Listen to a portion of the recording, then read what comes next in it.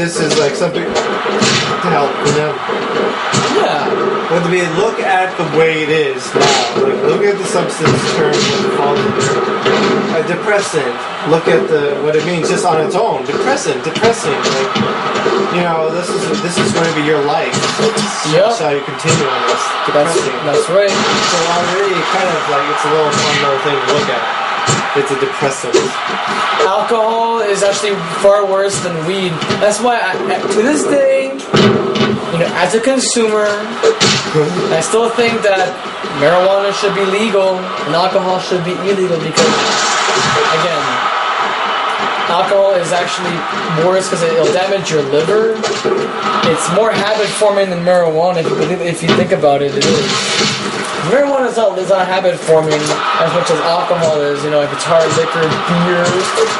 You know, weed is weed, but alcohol, there's wine, there's, let's say you want, you know, a shot of vodka or rum and coke, a strawberry daiquiri, a mint julep. These are all alcoholic drinks, and, you know, if you get up to an addict or whatnot, they will be on that shit like a fat kid on cake. It's true! I'm not making this up, listen. Talk to Britney Beers. And she knows the score. She's a consumer big time. I mean, look at her. She's got party written all over her. And ladies and gentlemen, for those who have just tuned in, Chris Masters has defeated Scott Pilgrim via Masterlock. Wouldn't let him go. And to give you a bit of a spoiler for Bound for Glory, the Aces and Eights team has already been revealed as the ringleader, Jeff Jarrett, Luke Gallows, Gerald Briscoe from Ring of Honor, and Mike Knox. These are obviously former WWE superstars. Now, how in the hell is Masters still able to compete here on Fantasy Pro Wrestling, let alone have dibs with Aces and Eights? The Bound for Glory pay-per-view has started about 24 minutes ago, and the event's not going to end until 11 o'clock tonight, folks, but we go off the air by 10:30. So we asked you folks, how on earth is Masters doing it? Find out, ladies and gentlemen, on this broadcast. We'll tell you what really did happen at Bound for Glory, because it's tonight, ladies and gentlemen, TNA's version of WrestleMania. Oh, nice Northern Lights suplex there by Shyla. 2 count, a very big close-up on the former 2-time women's champion, Melissa Cloutier. Double team by the champions. Soul Calibur 4 damaged the knees of Britney Beers. What a hell of a match that was, ladies and gentlemen, for the women's championship match. Cloutier had Alicia by her titty balls. But somehow, someway, a momentum shift occurred. A pinfall, 1, 2, 3. Alicia now is a 5-time, God knows how many times, I've lost track of count, more than possibly 5-time women's champion, the ring veteran Alicia. And look at this, would you? Super kick right in the face of the former 2-timer. Also, ladies and gentlemen, on this broadcast, still to come, a 4-corner match. Winger, Kid Trustworthy, the next one, Randy Orton, and Vicious Jeremy. We haven't seen Vicious Jeremy or heard of him the entire broadcast, but he will be here, present, and accounted for, because at Supercard 10 on Remembrance Day, Winger is putting a lot on the line. Perhaps Captain Obvious, Winger will launch a pay-per-view specifically and solely for No Mercy. Oh my goodness, almost a 3 count. Melissa is fighting back. Good job. So Captain Obvious, what are your thoughts and your opinion on the perhaps No Mercy pay-per-view? It's going to hot. It is definitely going to be something unique and perhaps hot. We do have divas. Jersey Jackson has signed with No Mercy as the only diva that is prepared to fight men. Now that's hot, Captain.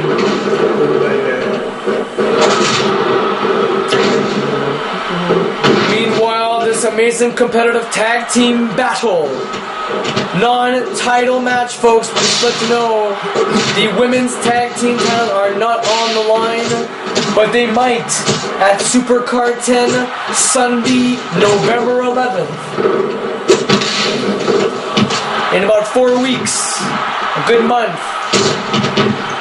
It's the 14th of October.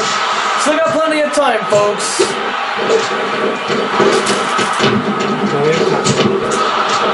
Before we go on to our main event, ladies and gentlemen, we still have our intermission.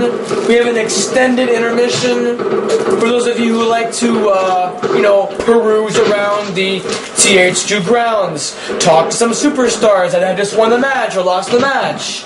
And of course, you can also speak to, I don't want to say this, but I'm told to. You can also speak to the next one, Randy Orton, and gather his thoughts about how he won the match against Shawn Michaels, ending the career of one Ashley Cox, Shawn Michaels, at Death Row in that. It sucks, Captain Obvious, because we have to deal with that fucker. I wanted Shawn Michaels to continue his extension of his contract, but Randy took it like a snake that he is. I mean, isn't he the apex predator? What does that mean? The apex predator, the viper. It's a snake. And he just took Shawn Michaels' career, slithering his way. That's what he did. And he's going to be in that big main event match tonight. Oh, yeah. Free for all, one fall to a finish. That comes up later on this broadcast, right after their long intermission. Woo!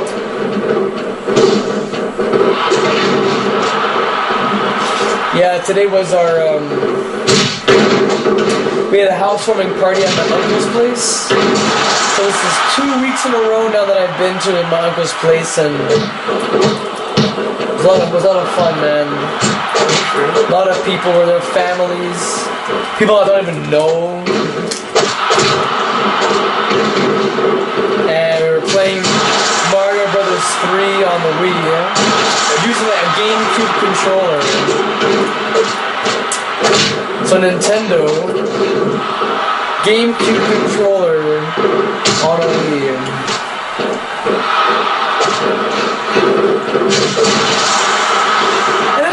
And then this one kid, who happens to be my cousin's kid, no relation to me or anything at all. He doesn't even know the Super Mario Brothers. I'm like, excuse me?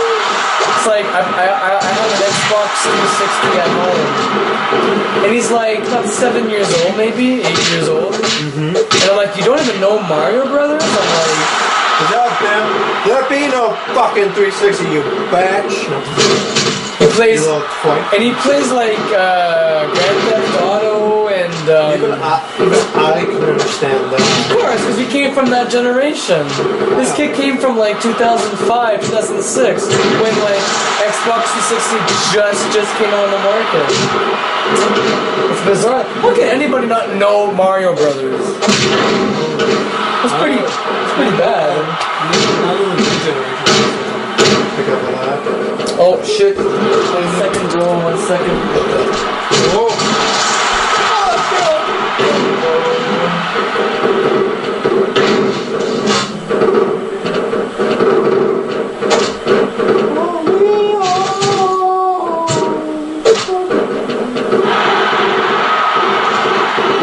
Oh, intense sexy action right here on No Mercy.